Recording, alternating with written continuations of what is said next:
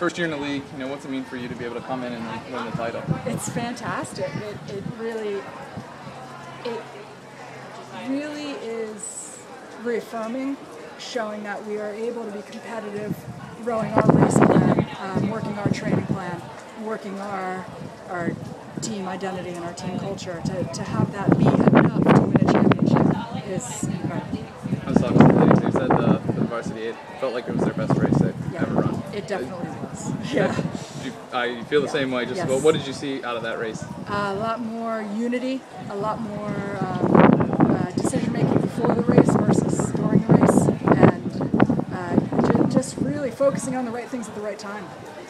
When they went by here, it was pretty close. Yes. I guess they really kind of pulled away there. It really is. I think all the crews out here they were really great competitors. There were a lot of close races and in the heats and in the finals, and I think that everyone was working their own race plan as to when to move and how to move and pacing it out. So I think that probably had a lot to do with it.